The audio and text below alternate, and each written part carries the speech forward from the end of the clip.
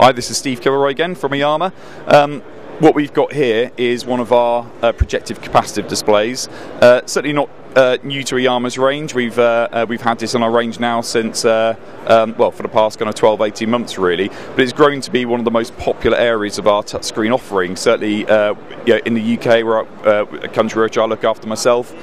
We sold many of these into retail applications, certainly car showrooms, and certainly the NHS into the medical markets as well for patient arrival systems and ward management. What's nice about these screens is they use a very, very high quality projective capacitive touch, very, very fast, very, very responsive. With PCAP, it gives you that nice edge-to-edge glass design, which certainly gives you a more aesthetically pleasing solution for the market. And these are built to a very, very high standard.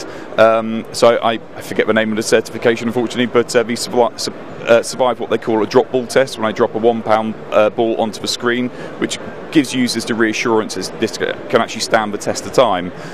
Furthermore, it uses a very, very high-end AMVA panel, 12-point touch, really, really nice AG glass to stop the reflectivity coming back, even in a brightly lit environment such as this. Yeah, as I said, we've been very, very successful with this product, but a few of our retailers have actually wanted us to redesign the screen itself. They absolutely like, they love the black design of the panel, if you like.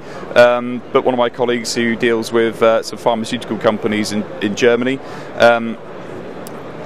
at their request, has redesigned the product to make it more suitable for certain applications, certainly in the high-end retail applications, if you like. So if you follow me this way,